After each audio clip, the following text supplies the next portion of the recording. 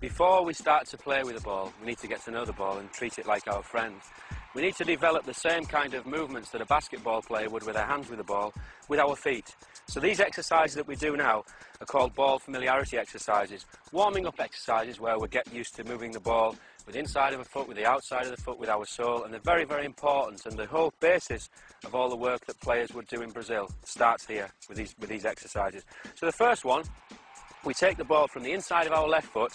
to the inside of our right foot. Very simple, so just tap and tap